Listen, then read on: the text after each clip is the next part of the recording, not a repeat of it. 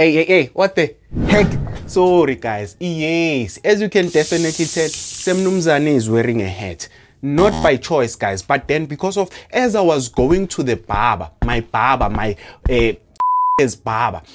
read some comments and there was someone who's saying, oh, a settlement must be tough. Even Semnumzane can't do it. So I definitely had to rush and do this lesson, whether I have electricity or not. Where I'm located right now, there is no electricity, but then luckily our new setup is here. So class of 2025, make sure that you like this video, subscribe to my channel. Why? Because of I lost my haircut appointment just to make sure that you pass your class. So make sure that you do what I just said. Okay guys, so what is rural and urban settlement? The first term that you actually have to look at, it is settlement. Why settlement? Because of you and I are the real settlers. We are the occupants of this current land.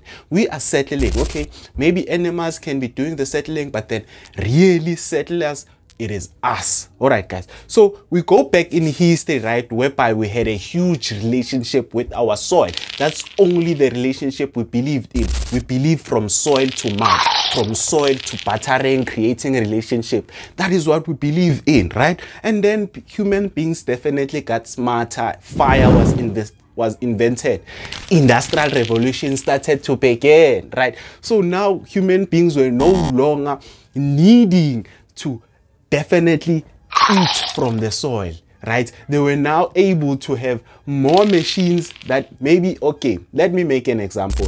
Mr. Stolle definitely had his friend who had chickens. Mr. Stolle has definitely his subsistence farm, right? And then he usually had his surplus. After feeding his family, he would exchange with Mr. Kumete with his chickens and stuff like that. But then Mr. Kumete was definitely informed that, hey, my brother, there is no longer need for you to be eating from your definite soil. You can definitely do the most greatest thing. Sell your chickens, buy a machine. Then that machine, you will act as a manufacturer, right? You will act as a secondary sector, right? Obviously, when Mr.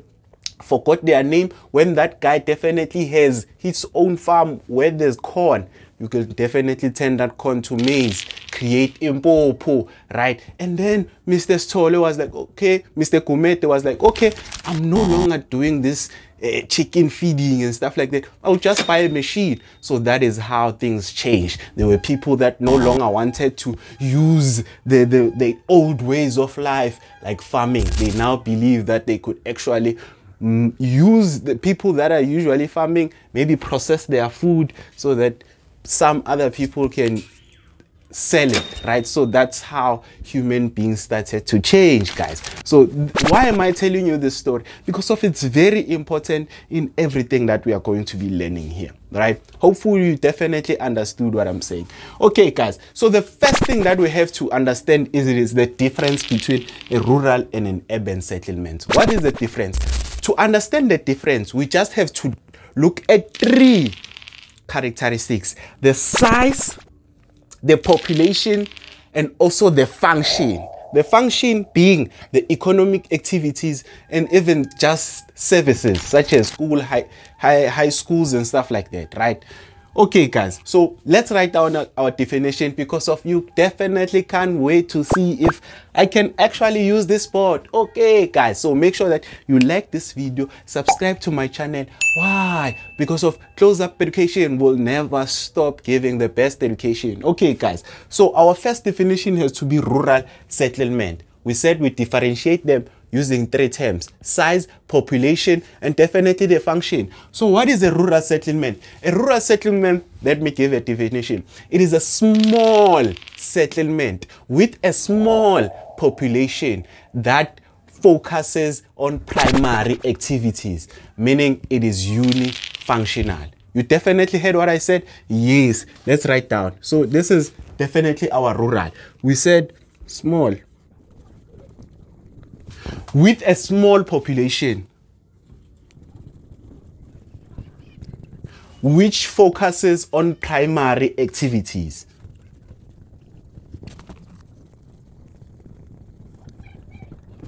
Meaning they are unifunctional. Okay, guys, definitely, as we can definitely tell everything, this is the definition for rural settlement. Now let's move to a definition of an urban settlement. What do we say? We say it is a large settlement. Definitely, we know geography. If you know definitely one, you will definitely know the other. It is a large settlement with a large population which focuses or which has a variety of economic activities, meaning it is multifunctional. Yes, guys, let's write it down. We said a large settlement.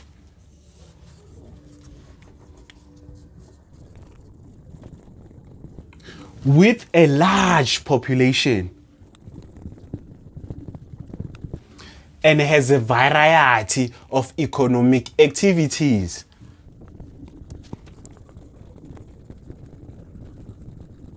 Meaning it is multifunctional. Yes, guys, as we can definitely tell, I think we need a marker so that we can definitely understand what I said when I speak about size, and also when I spoke about population, and lastly when I spoke about function. Yes, guys, where's this mark? Yes, guys, so what did we say? We said we differentiate these two settlements using size, population, and also the function. So first we said the size. Small settlement, that is a rural area. That is a rural settlement. Why? Some may say, people that are living in a rural settlement, they have farms, they have a lot of land. So why would you say that is a small settlement? We are saying that is a small settlement because we are only talking about the shelter in which that person is settling in. We are talking about you and I, as I've said, right? But then when we move to an urban settlement, the shelter, they can be apartments, right? Meaning they are large settlement. Here is just your kuku or just your hut, right? Usually, there can be a double story in a rural area, but then it is not usually what we can find. So we said here, there's a large settlement for urban area, right? Large settlement. And definitely small population. That one we can never debate. Me and you, we can never debate, and we'll understand it why when we move into rural to urban settlement, right? When we are moving about the push and the pull situations. But then for now, we are still looking at this. Okay, guys. Then small population. We know that there's a small population in the rural area. People want to find themselves in the cities, they want to find jobs and stuff like that.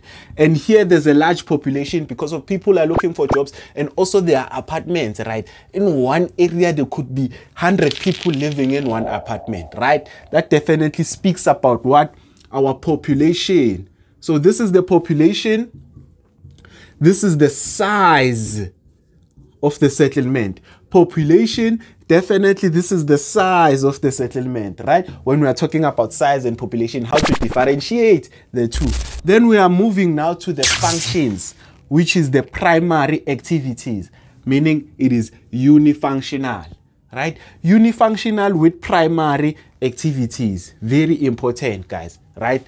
Primary activities such as farming, agriculture, right? And it could be fishing, it could be forestry. Where I'm currently located, because of there's no electricity, forestry is going number one. People are going there, cutting some trees so they could sell for people that are feeling the cold and stuff like that. I did buy some things to sort myself out. You know, I'm saying, I can never die on this cold. I know cold fronts. I've learned about these things. Okay, guys, then let's continue. We said unifunctional, we know our primary activities, those mining and stuff like that, guys, we know it. Okay, then we are moving to a variety of economic activities, meaning it is multifunctional. It definitely makes sense on its own. This is primary sector, right? And then on the urban settlement, we now have your secondary sector. We have your secondary sector, your tertiary sector, and your quaternary sector. Yes, guys.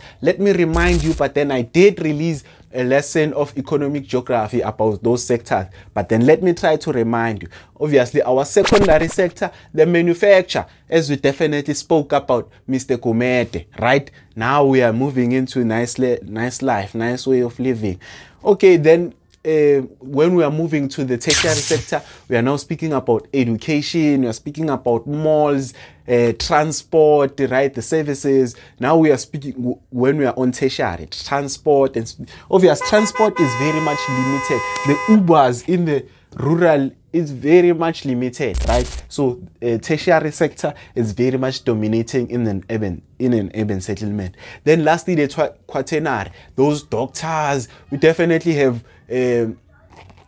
clinics, we have hospitals to host those doctors, the IT specialists. There's definitely a lot of internet connection, right? So lawyers, right, there are calls and stuff like that in such areas. Yes, guys, as we can definitely tell, this is the function, this is the population, this is the size. This is how you differentiate the two settlement. We are definitely done about that. Now let's move into the hierarchy of settlement. Why I had to actually tell you the story where we actually come from. Obvious. Okay.